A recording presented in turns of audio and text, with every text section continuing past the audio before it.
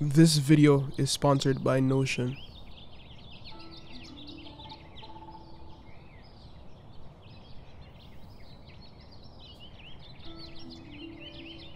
So it's that time of the year again. It's super cold outside, snowing, wet, and low-key depressing.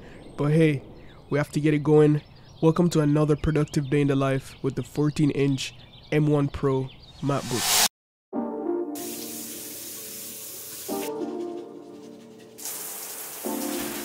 Every morning, I have a team meeting for 9:30 a.m. Before my team meeting, I like to get Zoom ready and also make breakfast, which is usually some tea, eggs, or fruits. In order to prepare for my team meeting and the day ahead of me, I like to have a checklist, and that's what I use Notion for.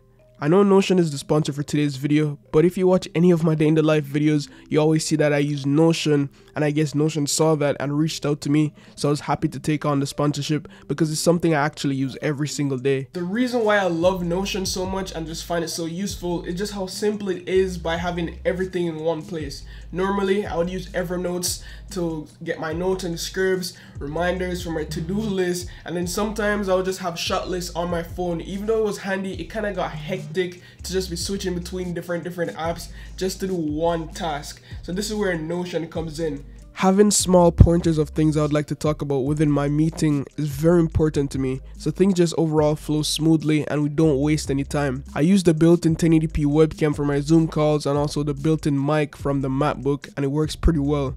Nobody complained about my audio or image quality. Everyone at work uses Notion to collaborate within one workspace, and we have this page called Daily Huddles. This is where we come together to see everyone's tasks for the day, and at the end of the day we cross off what we accomplished, which is great to track goals and just to keep everyone on the right track. Since I knew I had a video shoot today, I had to create a shot list. This is extremely important to me because it gives me a sense of direction, so whenever I'm on set I could just take out my phone, look at what shots I need to get and take them off as we go. So now I'm in my broad view, my team workspace. So as you guys can see, we have everyone over here, and if someone's online, you could see exactly where they are, which is kind of cool, and also what they're doing. But let's jump over to my personal plan, which is right here, and this is my main homepage. So on my main homepage, I just have like an overview of stuff that I want so I could dive into it. So here I have like my notes, my personal and client stuff. So let's go into personal for videos because this is where I want to create my shot list. So if I go down to here, we could see that we have ideas, my research plan, scripting, filming, editing, and published. So these are all my YouTube videos that are published. These are ideas that I need to start, and as I said before, it's super useful, super intuitive, so it's like tiles. So for example, I finished this rating your desk setups. I could drag this all the way over to published right here, and I know that that's done. So if I change my project status to like overview, you can see what's published, you can see what's in progress. So these are the stuff that I need to do. Overall, Notion is really good because I could create my own system and tailor it exactly to my specific workflow. Again, here's my personal Notion workspace, which I completely copied from fellow YouTuber Ryan Ko. I have a main hub, and then I have different pages that houses different topics and ideas. It might sound complex right now, but it's very simple.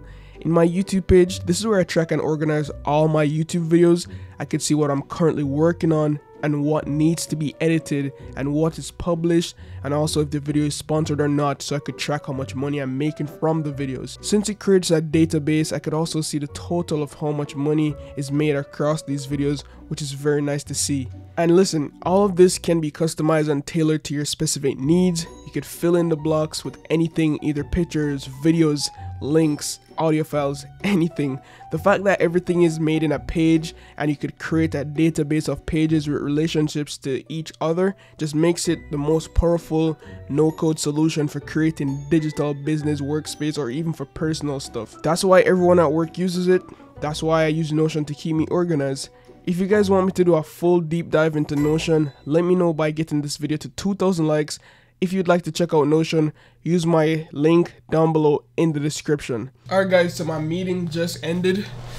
I'll show you guys. So I started at 9:30. I'm 100% sure the MacBook had full battery life when I just woke up. It currently has 70 battery life. 70%? Yeah, 73%. And as you can see, all I did was like Discord and Zoom, so that's kind of weird. But yeah, that's the battery life update. So now what I have to do is I have to edit a video for Logitech, the Logitech unboxing video. I was supposed to edit that at 3 p.m. today, but now my shoot got pushed back to 3 p.m. instead of 12, as I figured out in the meeting. So now I just have to chill, edit that video, then head out for work at around 1 p.m. So we don't really have much time, so let's get started. So as you guys can see, yes, we have the PC back, but I still edit on my MacBook. I'm sorry guys, like I had to play games. But basically, I have everything set up right here. So you see this cable right here? That's the USB-C cable I use. So I just have it like on this clip so it doesn't fall behind. So I usually just plug this in right here to my dongle. So that's charging, nice to see. I don't have a USB-C monitor, so I have this HDMI cable that I just hide around the back. Shout out to the HDMI cable coming in clutch. Thanks to Apple for bringing it back, because now all I have to do is just plug this in. My monitor is on. Finally, the mouse, just switch this to number 2. And now we could start editing. So you guys might be wondering about the spec MacBook M1 Pro that I have right now. The spec of my MacBook is the M1 Pro with 10-core CPU paired 16-core GPU. I also opted for 32 gigs of unified RAM and 1 terabyte of internal SSD storage, which is plenty enough since all my files are stored externally anyways.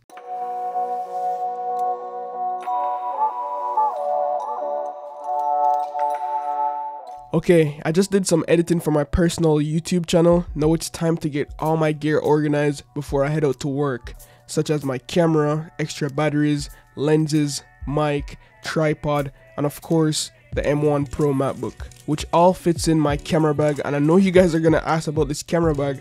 So this one is from PGY Tech and it's called the One Mo Camera Backpack.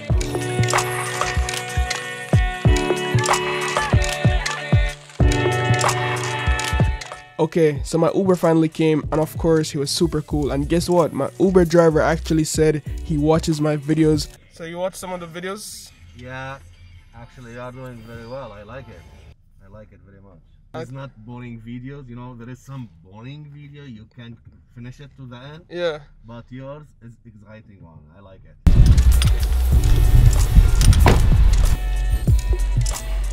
So after my Uber ride to the train station, I was super hungry, so I grabbed some beef patty to fuel me up. All the Jamaicans will know how good this is. In order for me to get to work each day, I have to take this train to head into Toronto, which is usually around 50 minutes of transit. So I usually use this time to plan out my day and maximize my productivity like the productive guru I am. But thankfully, I stayed home earlier today, so I don't really have to do much. But usually, this is what I do on the train. First thing first, when I got onto the train, I saved my previous project that I was working on from home. I also decided to follow up on emails I missed overnight, both for my work email and also for my personal YouTube channel email.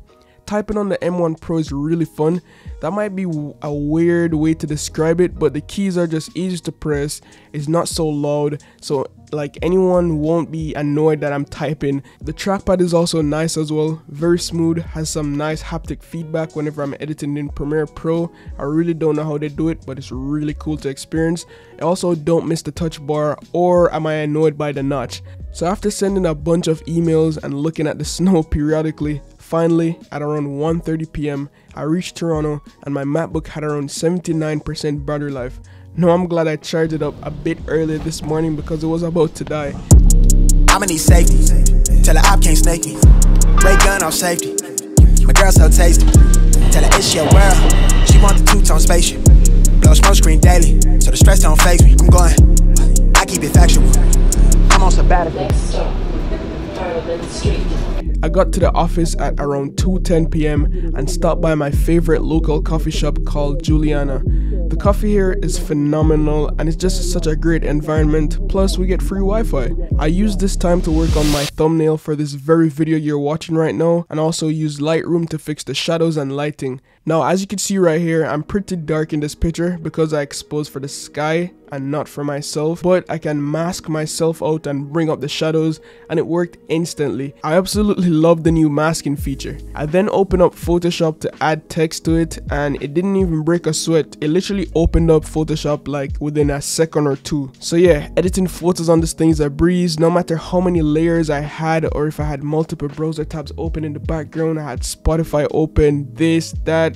Come on, the M1 Pro, it just didn't slow down. So within the time I was there, Staples sent me an email that I had to change up a few things. Kind of annoying when companies does that, but hey, we have to work with them. But I'm really excited about this video. I finished all the edits on the spot at the coffee shop, and the reason why I'm excited about this edit is because I will be giving away a laptop for you guys. So this will be on Instagram Reels. Just make sure you guys follow me over on Instagram at Shevon Salmon _ so you guys can enter this giveaway, because this laptop is really cool. But I didn't really have enough time though, since I needed to leave at 3 p.m.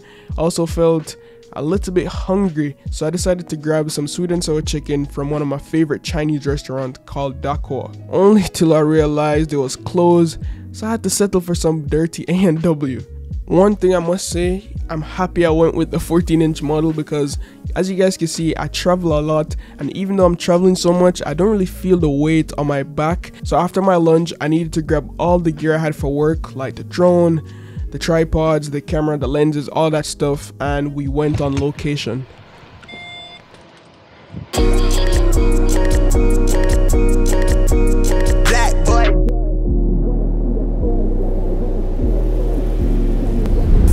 When we got to the shoot, I just looked around for a few to ensure everything was aligned, made sure my gimbal was good, and then we went to work.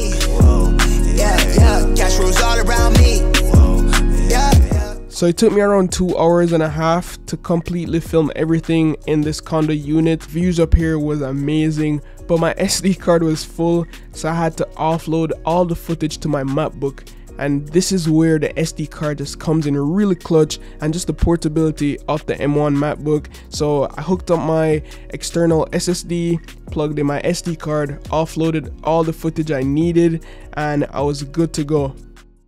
I did all my detail shots, which took roughly around 15 minutes, and after around 3 hours, we wrapped everything up, and now it's time to head home.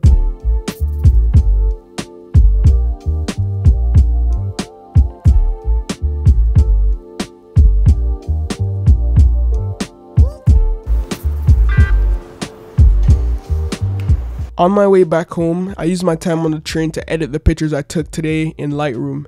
The SD card slot came in clutch one more time. For a total of 105 pictures, the import time was quick. Earlier today, I took all the pictures in HDR format so I could expose for the outside and also the inside, and that just makes the real estate pictures look more appealing. Since it's a total of 105 pictures, I needed to create a stack of 35 because the pictures were shot in a burst of 3. The MacBook processed it in no time. So afterwards, I merged the stack into a HDR image. I thought it would take long because it usually does, especially with my M1 MacBook, but it took around 3 minutes and 50 seconds to merge 35 4K images into an HDR image, and that's pretty impressive. All I had to do next was align the images, make sure they were color corrected, but I didn't have enough time though, since eventually I reached my stop and got home at around 8 p.m. The first thing I did when I got home was check my laptop to organize all the footage I shot today at the listing, and also for this very video that you guys are watching right now.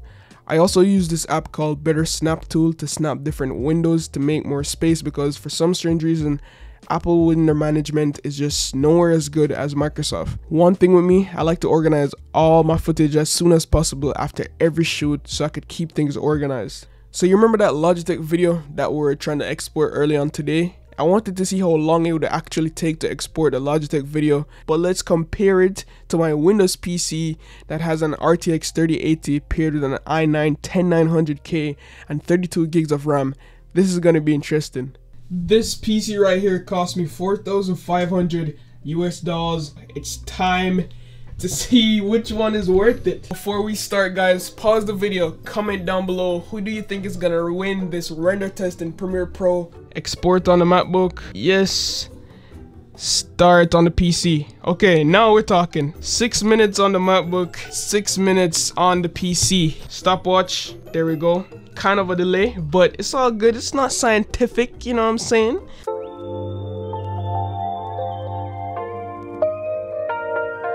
Okay, things are heating up, literally. This is the MacBook in its last gear. Do you guys hear those fans? Do you guys hear those fans? 57 left. Basically 4 minutes left on the PC. We still have to get the food upstairs, so we'll be back. 2 minutes basically left on the PC. Almost 2 minutes left on the MacBook. 6 minutes 30 elapsed. Callaloo. So the PC is basically dusting the MacBook by a minute. PC, come on. Encode, encode. Come on. Come on. Oh my god, this is serious. This is way more serious than I expected. What will it be? I have my timer right here. This is insane, guys. Oh my god, the MacBook finished first. 9 minute 55. 9 minute 55, no way. The PC is still going. It is still going. No way.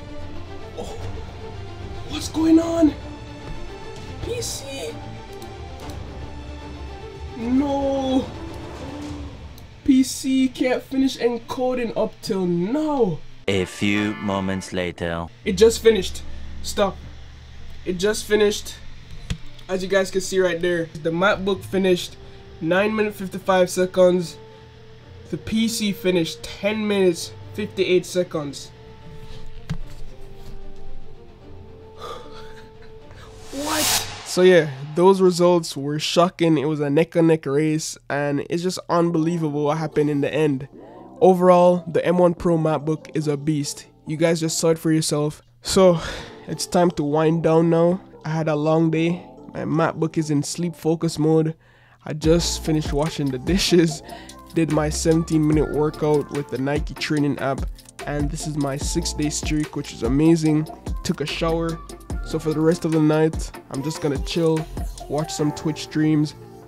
Hi, Shevon! Shout out, you guys don't know my boy Shevon. Make sure to subscribe to him. He makes some By the way, shout out to Lo if you're watching this right now. So yeah, around this time, I just watch Twitch streams, YouTube videos until I fall asleep, hopefully before 12, because I need some rest for tomorrow, which is gonna be a very, very heavy editing day. Okay, Google. Turn off the lights.